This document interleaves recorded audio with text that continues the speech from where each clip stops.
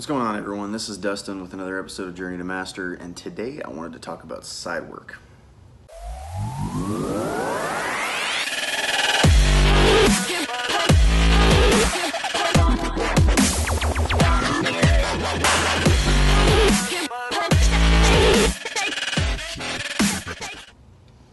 So I've had some people ask me recently, like, is it okay to do side work?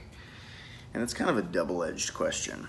So I don't know about all states. Some states it may be cool to do side work. Here in Texas, in Austin at least, well, no, all of Texas really, it's not okay to do side work.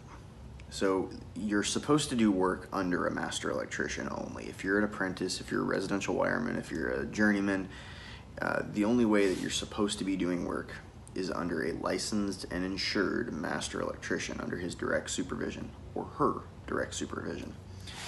That being said, everybody does side work. It's just one of those kind of hush-hush things, you know, like once your family finds out that you're an electrician, they're like, oh man, will you come over to my house and come and work on my light that's not working? Well, sure, yeah, and then they flip you a couple bucks. And then, you know, you might have a journeyman that you work with that's gotten a bunch of people that know him, that he doesn't have time to do work, but he knows that you know well enough how to do some recess cans, so he gives you a job. And then you got one person that knows that you know how to do recessed cans, and so that person at some point gives your fucking name out to somebody else. And so, like, side work just kind of naturally happens. But it is not legal, in Texas at least, to do unlicensed, uninsured work. So the reasons behind that is liability's sake. There's a lot of, here in Texas at least, there's a lot of illegal workers that are doing work that are not licensed. And there's been some huge deaths, some huge like houses that have burned down, people have gotten shot, killed. Things have happened because people have not known what they're doing. They're just flying by night, coming through, doing whatever work they can, and they don't really have the theory and the knowledge and the understanding of somebody that's been, you know, a decade or two into this trade that really knows what they're doing, that is running a company training people properly. So that's really the big push for it. If you don't have insurance and something happens, you burn down a house, you don't have the money to pay for them to have a new house, you know. So their insurance company, their homeowner's insurance, assuming they have homeowner's insurance, is going to have to pay that, but they're going to sue your ass big time, and you're probably going to do some jail time. So there's a lot of, like I said, it's a double-edged sword. You know, I'm not condoning or telling everyone to go out and do side work. What I am telling you is that everyone does side work. So you're going to find that out asking, you know, people that you work around, that you know do side work. It's something that people do. But I caution you, before you go starting to get side jobs and going out there and doing that, just fucking be careful, man.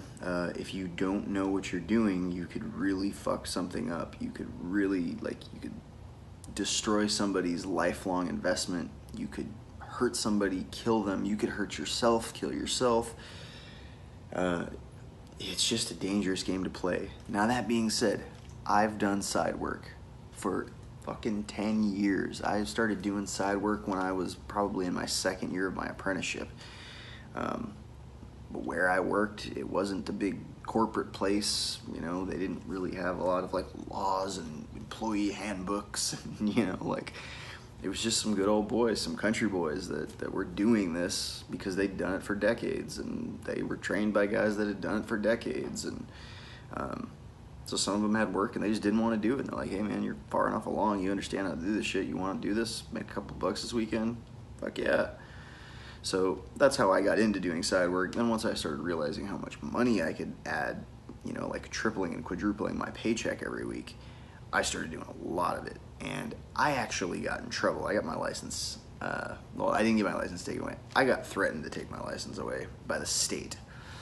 So at some point, being a fucking idiot, I started going on Craigslist And I started taking pictures of all the jobs that I was doing. And I had some clean shit, man. You know, for an apprentice that didn't have a company, I just had a camera. I was taking pictures of all the cans that I was doing and all these like custom niche lights and under cabinet lights. And I had really cool pictures, and I was putting them up on Craigslist. And I would say I'm a residential wireman, or I'd say I'm an apprentice electrician, and I'll give you a good price. Just call me. And dude, I got so much work from Craigslist. For a long time, for many years, I was doing this.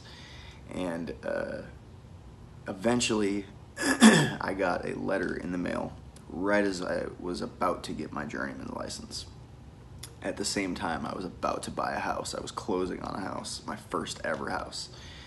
I got a letter saying that I need to cease all work. They actually took a picture of my Craigslist page with all my pictures, my descriptions, everything. They folded that shit up, put it in an envelope, and sent it to me. And they said, stop this shit right now. We're investigating you, and you could possibly get your license taken away. If you're caught doing any of this work again that's not insured or under direct supervision of a master electrician, you will get your license taken away. So I freaked the fuck out because I was, I don't know, like 4 or 5 years into doing this, and this was my livelihood. This is what I want to do the rest of my life. Like, I didn't want to get my license taken away, especially when I'm trying to buy a fucking house, and like, what am I going to do, you know? So I immediately called them. There was a lawyer's name on there and like some investigator from the Texas Department of Licensing and Regulation, and I called him and talked to him, and I'm like, look, I'm actually an electrician. I'm not some fucking like handyman that's calling himself an electrician and burning houses down. I do this all day, every day. I have licenses. I have a residential wireman's license, you know, like I know what I'm doing, and I promise you I am stopping doing everything, and I will never do another side job the rest of my life if you don't take my fucking license away from me. And they're like, well, you know, we're going to investigate it, and there's really nothing. You just got to keep checking back in with us. And I'm like, how long are you going to investigate? I need to know, like, my life is on the fucking line here, and I need to know what's going on. And they just wouldn't give me any answers.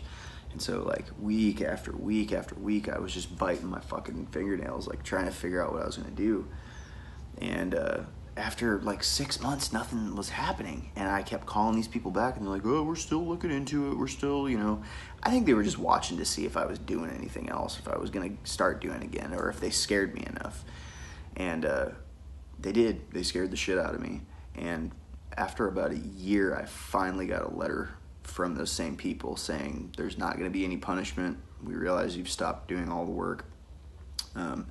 They approved me getting my journeyman's license in the meantime, so now I was a journeyman. So they didn't punish me at all. They didn't give me a fine. They didn't give me anything. But had that person had a really shitty day, they could have just been like, fuck this dude. Let's give him a $5,000 fine and give his boss a $5,000 fine, or, you know, what, I don't know what the jurisdiction is, what they can do. But so that is my experience with doing side work. So I literally, from the time I was a residential wireman, before I got my journeyman's license, from that point until I got my master, for years, I did no side work. I'd help grandma out if grandma had something, but I never took any money for any of that. But I didn't do anything paid. I didn't advertise my services, because that's the other part of it. You can't advertise services if you don't own an electrical contracting company. So I was just all across the board fucking up. So anyways, that's my experience with it. If you guys are going to do side work, check your state and local jurisdictions, check your laws and regulations, and don't do anything legal. But, you know, just fucking be careful. Know the risks, know the laws, know what you're getting yourself into, and know your level of expertise, and know, you know, whether or not you can do something. Because if you half-ass something or try to hack something together because you need $100 to go to the lake this weekend, man, fuck, you could never get to go to the lake again because you're behind bars. Or you got to have the conscience of you fucking killing somebody on your, you know, your conscience for the rest of your life. So that's my 2 cents. Side work, side work, side work. Don't do side work. Love you guys. Be safe, and I'll see you in the next episode.